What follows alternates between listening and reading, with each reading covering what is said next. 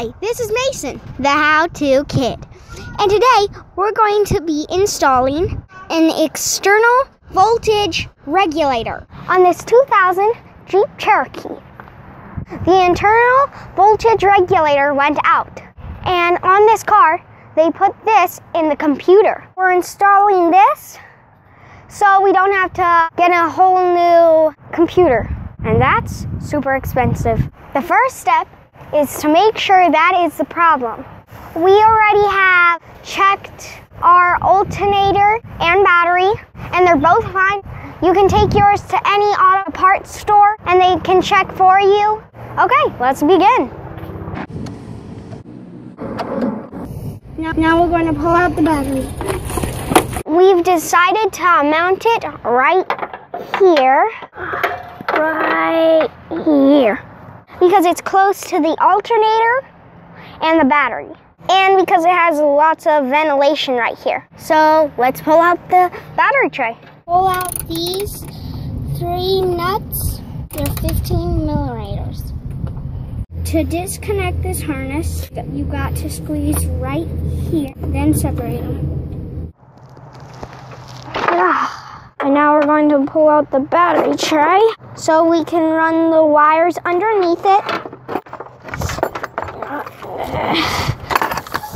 Now we're drilling out the holes for the regulator.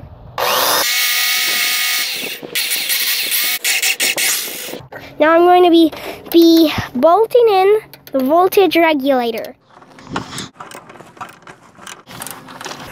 Oopsie.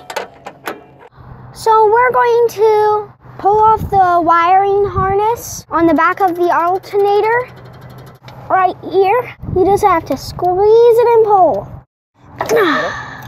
We're going to be cutting this, but leave plenty of room on both ends because we're going to be connecting wires on both ends. It doesn't matter which wire is which, so you don't need to keep track of that part. I got 1, no, 4, 2. Now we're going to strip the backs of the wires. There we go. And we're going to crimp it with the red and the black wires that came in the wire loom. That would be here and here. It doesn't matter which wire goes to which end. Before you do, don't forget your heat shrink. Uh-oh.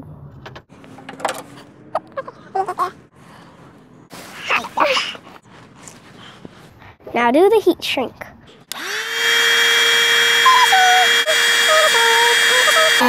Now let's plug it back into the alternator.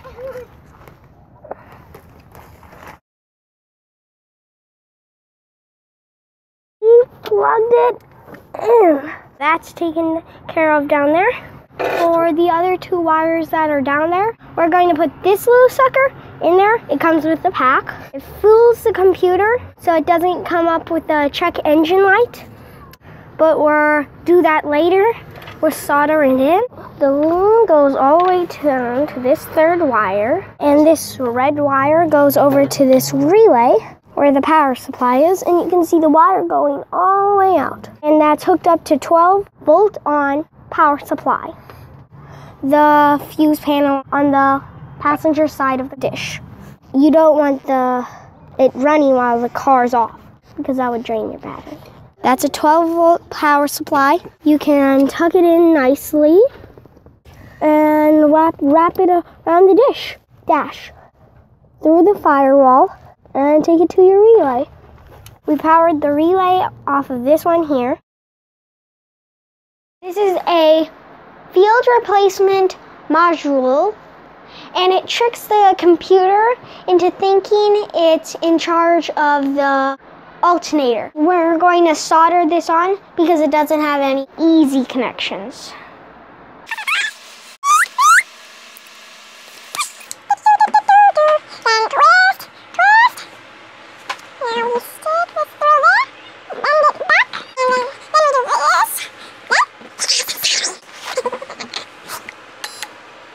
Just wait a couple minutes, then it's going to be soldering.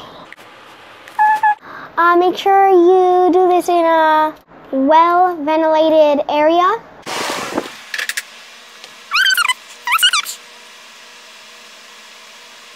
Heat shrink it up.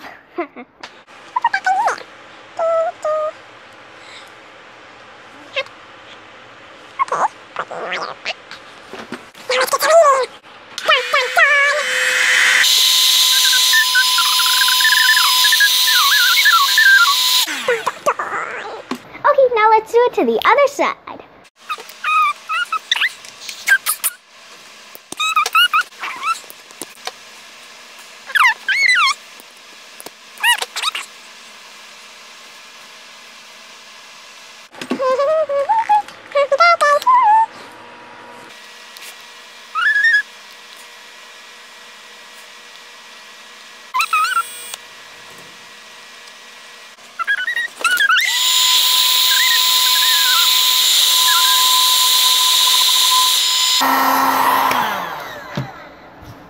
Done! And on the other side. Now we're putting barrel connectors on them to make an easy connection to wires in the Jeep.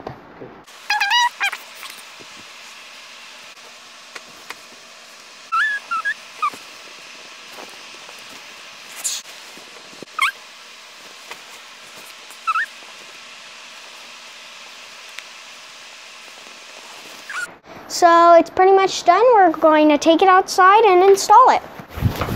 One more thing. This is going to get really hot. So you want to put it in a safe place with lots of ventilation. So let's finish this up. Now we're back outside and now we're going to mount this thing. I'm going to put the holes right next to the alternator in the body of the Jeep. It has plenty of room and plenty of ventilation here. Let's drill.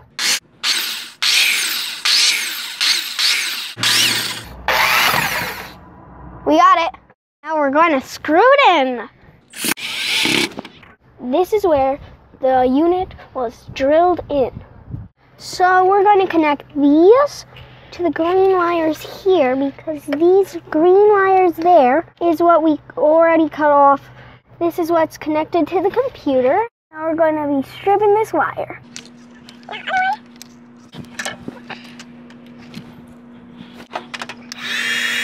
Now it's all done. Now we just have to put everything back, including the battery. This has been Mason, the How-To Kid. Thanks for watching. Remember, if I can do it, you can do it!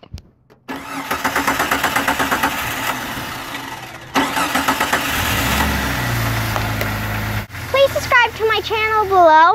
Check out my website, MasonTheHowToKid.com. Follow me on Facebook and Twitter. Please check out my sister Haley, the How-To Girl. Goodbye, everybody. Don't forget to support your local childhood cancer foundation.